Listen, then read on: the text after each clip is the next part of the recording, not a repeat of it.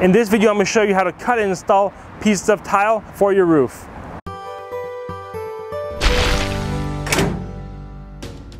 To cut any concrete or clay tiles, we're going to be using a grinder. This is a 4-inch grinder. You can also use a Skilsaw. Really anything with a diamond tip blade. So anything that's made to cut concrete or masonry you can use. We like to use grinders as they're a little bit easier to maneuver, but you can also use a Skilsaw.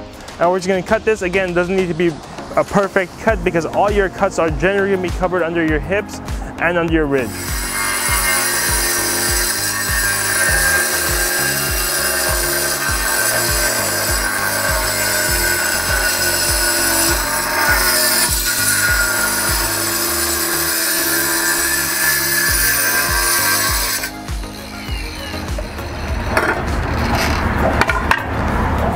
Alright, now that we've got this tile cut, we're ready to install. We're just going to slide this into place. And being that we already cut the preset nail holes off, now Mark already made a hole, but you just want to use a drill, an impact driver with a diamond tip. Again, it's made for masonry. You don't want to use a hammer drill, so it's going to break it. You just want to make a hole in there, so now you have something to nail against.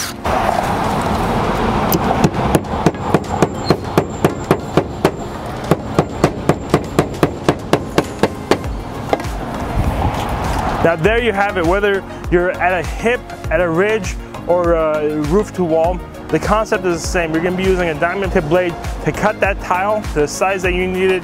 Use a drill to make a hole, nail it in place, and you're good to go.